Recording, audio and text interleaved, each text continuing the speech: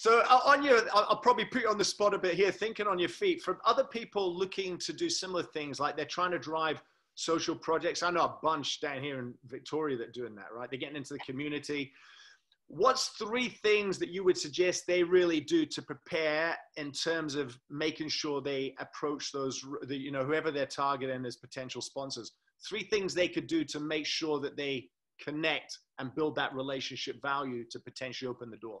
Absolutely. I think the first thing is to do your research. I think, in the field of fundraising, prospect researchers are so valuable. And essentially what they do is they align the project with the individual prospect, which means somebody who would potentially be a donor.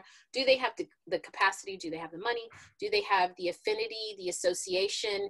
If they're a dog lover, it doesn't necessarily mean that they're going to contribute to, Indigenous Australians, and do they have the propensity, like has their history said that they are leaning and have this particular interest? And also just finding out who they are, like what clubs, they participate in. Do they like tennis? Do they have kids? Like, who are they as a person?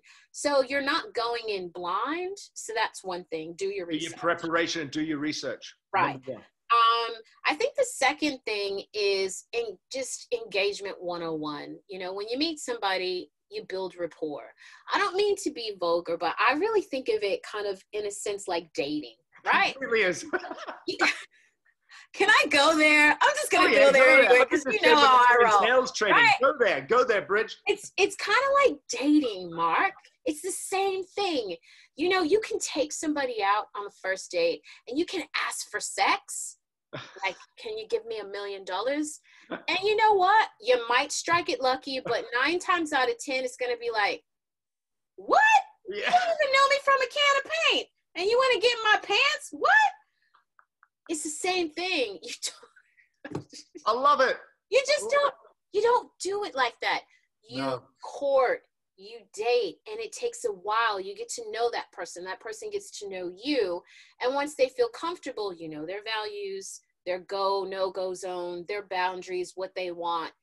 And then it just happens naturally. It's the same thing in philanthropy. I love it. So number 2, let me just say that. It's exactly like the dating, including like you're going to buy a drink and go home for sex. It's also, I think, another one there is, it's a bad date if it's all about you and not the person you're with, right? Right. Make it all about you. So actually be genuinely interested in them, not too eager to tell them about you, right? Exactly. I think that's part of that dating thing. That you got it. So that's number 2.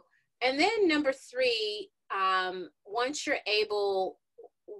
have that relationship, what happens is it organically develops. And they tell you what they want to support at the capacity in which they believe they want to support. You might be able to kind of, upsell it a little bit. If you want to achieve this capacity or this impact, we might want to go in this direction. That's fine, but usually it happens naturally. But even once you secure that gift, you still date. Yes. It's like once you're married, you still date your husband and you still date your wife.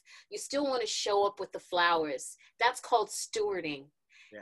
And I would tell you, especially in a COVID environment where it's become increasingly challenging to fundraise, the people who I've married and I continue to date continue to support, the initiatives that are important to them and important to me because of the relationship. I love it. I love it. Do your diligence, right? That research, do your diligence, do the dating, and then do the diligence of keeping that relationship going after. Yes. The only thing I'd say to that, people will tell you, I would maybe say, make sure you're on to ask the right questions to allow them to tell you as well, not assuming the answers to that. But absolutely. And that comes with listening. You know, you got to listen.